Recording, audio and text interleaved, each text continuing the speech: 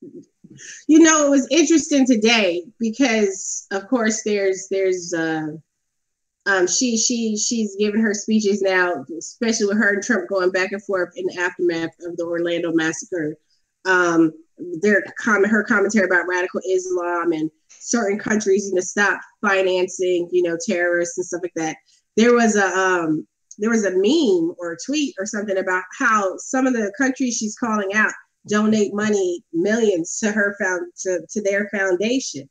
Someone else then pointed out that some of these countries have some of the most abusive and atrocious policies towards women, right? And then now today, someone pointed out that those countries, some of them also, they not only persecute but execute people for being gay, and it is, you do start to question, at what point do you draw the line in being able to support someone? Like, I understand everyone's feeling Trump is bad, Trump is evil, Trump is scary.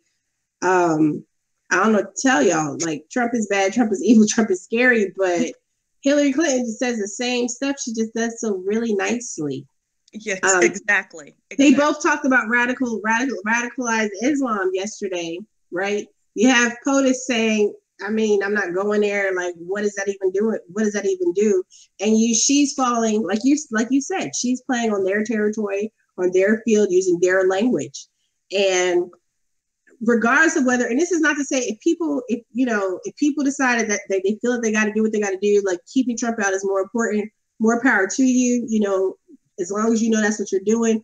But she does need to be addressed. She does need to be called out on this. And we do need to question what this actually means for women. Because we can say we need to uplift women, we need to do stuff for women, but which women, who, how, and on whose terms are we doing this? Because at the end of the day, she is still a rich corporatist woman, woman or otherwise. She still holds a certain position in society that most of us will never even come close to.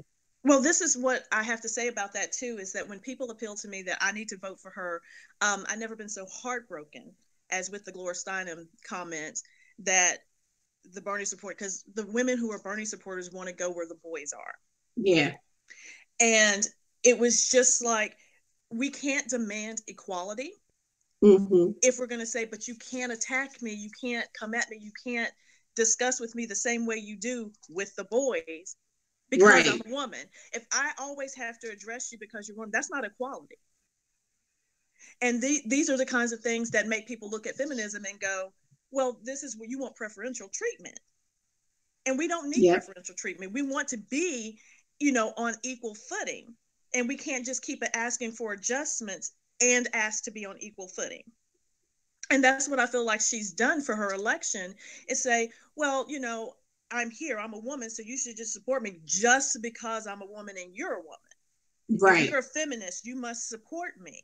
And I'm proud of her. Let me just say, in my lifetime, if she makes it all the way, she makes it all the way. And I've seen the first African-American president and the first woman president. Right. But there's only going to be one of those that I'm going to be very proud of. And it's just, and I have to say, when Obama spoke a couple days ago, it was another little twist of the knife, because it was like, you can't think of anyone better for this position. Right. And I'm like, you literally were in the room with the other candidate. You cannot tell me after the things she said about you. So when I see these sort of political games being played, and like, I've never had any illusions that Obama was anything but a politician, but I think he did an excellent job with his presidency. Right. But when I see the politics being played, I've got to call him out too. Yes, definitely. That definitely was a bit of political theater happening there. Yeah. And has continued to do so. I was kind of miffed when I saw the letter in my email, in my inbox from him about how I need to be with her. I'm like, dude, are you serious? Just because you forget? It's like when your girl breaks up with her dude, and he did her so dirty, and you're still mad for her. Right. They may have made up, they may be back together, but you still so mad that you won't even break bread with them no more. Like, I haven't forgotten, or like I've got a daughter. She posted, she was just like, my mom has not forgotten what you did or said about me. It's the same way. Yes, it is. It is exactly like what we love so hard and so fiercely, and we're so loyal. But it's just like, I understand. It was very weird for me because yesterday, someone who I trust like so much and respect so much, and their opinion is like probably top 5 people in the world. Their opinion matters in the top 5 most to me ever out of anybody. My heart broke a little bit when I was told that, you know, I'm going to have to vote for Hillary and I'm going to have to go out there and work for her. I said, you going to do what? I said, you know what? I love you. And if you feel like you got to vote for Hillary, okay. But you don't got to lift one finger to help that woman win. All the millions of dollars and all the political machine they got going on, they got that. You don't have to put your integrity, your reputation on the line.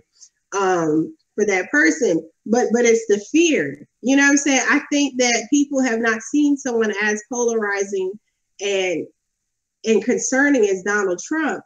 And there are a lot of people, a lot of so-called good progressives who are starting to say the same exact thing. Trump is so scary, we have to keep him out. But at what cost? And what are we, everyone just saying, oh my God, let's just support Hillary because we got to keep Trump out. Even if you do support her, what are you leveraging that support for? Yeah, and it goes with the hashtag. And I want to think about what a run for president has come down to when you have a hashtag that says, girl, I guess I'm with her. I mean, that's the only emotion that you got people dragging themselves, you know, flailing themselves on the way to the election booth. What platform are you running on? And the fact that there's so many Black women attached to the hashtag too is hilarious, right? Because Black women supposedly just love Hillary Clinton so much. There are so many of us. Like, I saw someone had a GIF, and it was a GIF of Rihanna like tearing something, like throwing something at somebody, and I was like, "That's me voting for Hillary." Like, yeah.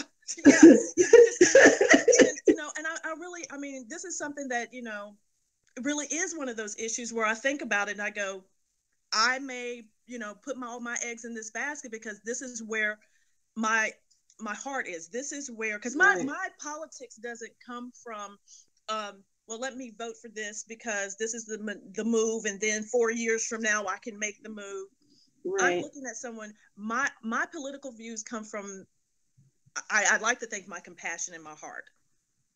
And so I have to vote with my compassion in my heart. And I really have to vote for the person that I feel has put their heart and passion into other people consistently through the years, not just suddenly, not on a flip flop, because I can go over to this meeting today and I can say, oh, I believe X, Y, and Z, and then go to another meeting down the street the same day and say, well, I'm really for A, B, and C. And then try to make us believe at the next town hall meeting that it was okay, that it was all the same thing, and it just never happened. It's just like, you know, that sleight of hand, it never happened. And I'm like, no, it is happening, and it's happening consistently, and we have video proof of it. The internet has been the biggest. Yeah, like everybody's got their camera phone. You're not going to be able to hide those things. And I really feel like they had to really just work extra hard to overcome that.